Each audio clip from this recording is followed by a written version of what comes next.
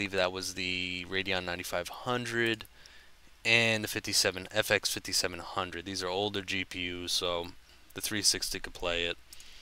What was pretty impressive about the 360, it had a built-in GPU or an APU, so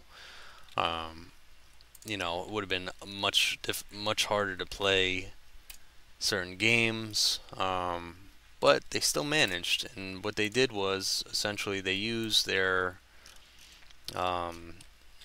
engines to the best of their ability, heavily optimizing them, such as you know, CryEngine 3 and ID Tech 5.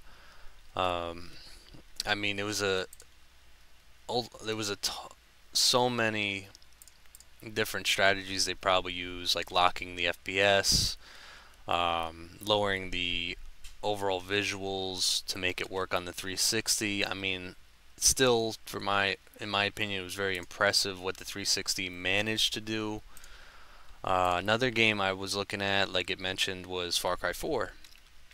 It's kind of like, how did the Xbox 360 manage to play this game? I would say I'm gonna stick with the basically like locking frames and lowering the overall settings is how they're gonna be able to play it.